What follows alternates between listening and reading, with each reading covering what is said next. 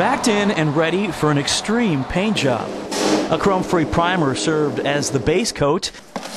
Then it was all about the black.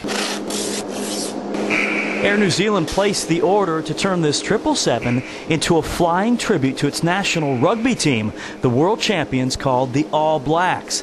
How fitting then that nearly every inch of this 300 ER would get the dark shade treatment. I think it looks amazing. Dressed in their black best, two standouts from the team, Andy Ellis and Kieran Reid, were on hand at Boeing's factory in Everett, Washington to unveil the plane, the world's largest commercially operated aircraft painted black. And taking it around the world and showing it to the world, and it was just, you know, a really proud moment for New Zealand. Beautiful. Earlier in the day, the players got an up-close look at the 777 production line, guided by a Boeing employee with a special interest in their sport. Currently, I play on an over 40s rugby team in the Seattle area. I know, I don't look 40, but we play in a Canadian league, so I've been playing rugby for 30 years. Miles Kate was joined by others eager to meet the world champs.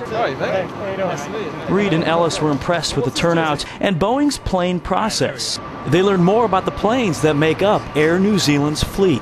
The pride that New Zealand as a country has in their rugby team, the pride they have in their national airline and in each other, it's just terrific.